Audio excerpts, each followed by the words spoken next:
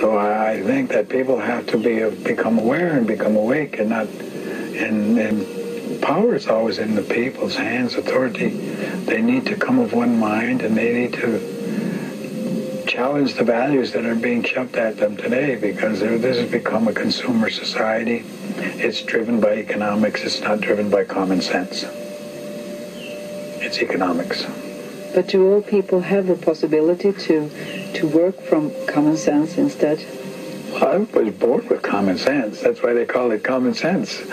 You know, I mean, you have common sense. You just got to use it, that's all. And you got to just evaluate what somebody tells you.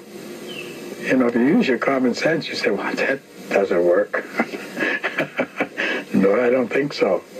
I mean, I remember when one of our chiefs, we had a group of boys who had done something bad, and they were sitting in front of the chief's council, and they were talking about, you know, who was the leader.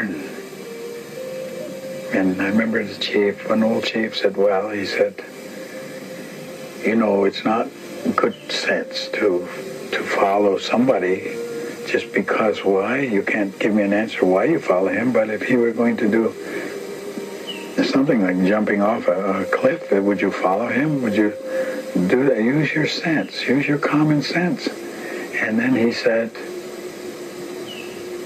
everybody should be their own leader. In other words, do your thinking for yourself.